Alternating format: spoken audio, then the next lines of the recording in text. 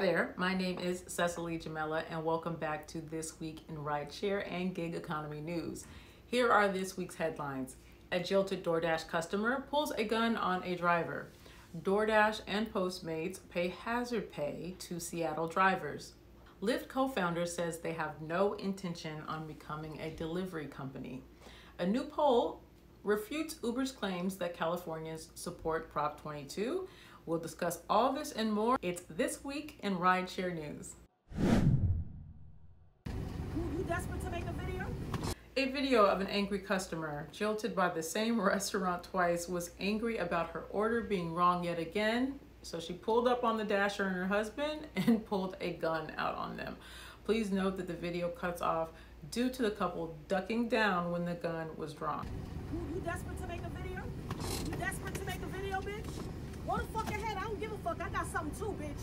I got something too in my pocket. You desperate to make a video? I'm gonna give you a video, bitch. Now the couple did get her license plate and it's not known if law enforcement has been involved. Please be careful out there. People can be crazy, especially when it comes to their food. DoorDash and Postmates paid out $350,000 in restitution to drivers in accordance to their Seattle hazard pay mandate that went in effect this past June.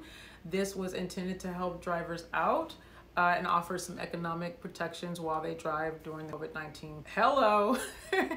I'm so glad that you guys got that, and I'm hoping that other cities will follow suit moving forward. Lyft's co-founder says they have no intention on becoming a consumer delivery company. The other area we've looked at is delivery. So we have no intention to be another kind of food delivery consumer app.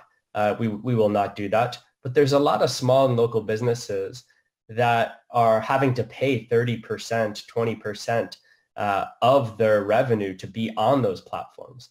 And so we think there's a huge opportunity to help those small and local businesses have their own kind of capabilities and provide more jobs for drivers. So we're experimenting with that. He also discussed how Lyft is adapting to the pandemic, their performance on the stock market, short and long-term operational goals, health and safety, and you know what, Prop 22. The link is in the description.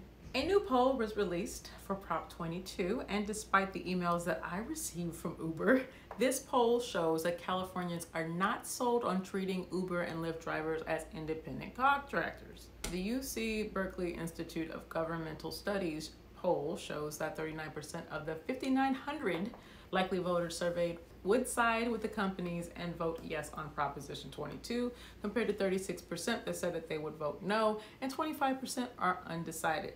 The poll's margin of error is a plus or minus 2 points. A link to the poll is in the description. I saw this on Facebook and I wanted to share it with you all. It says, my family is giving me a hard time with driving again. I don't know why, but I feel stuck. Well, I think a lot of people feel that way. I think it was a feeling that a lot of folks felt before the pandemic. So I don't think that this is a new feeling, but there's a lot of pressure right now to stay still.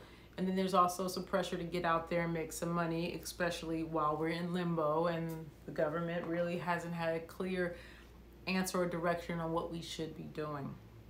My personal opinion would be for you to do what's best for you. Short and sweet. Everybody else doesn't pay your bills. Everyone else doesn't know what it takes to keep your life moving in the direction that it needs to move. And you got to look out for yourself. So if that's what you need to do, look out for yourself, that's what you got to do. Let her know what she should do or how she should respond in the comments. That's all for me this week. If you like this video, give me a thumbs up. If you want to reach out, you can hit me up at Drive Girl Drive. Hope that you guys have a blessed week, and I'll see you again next Saturday.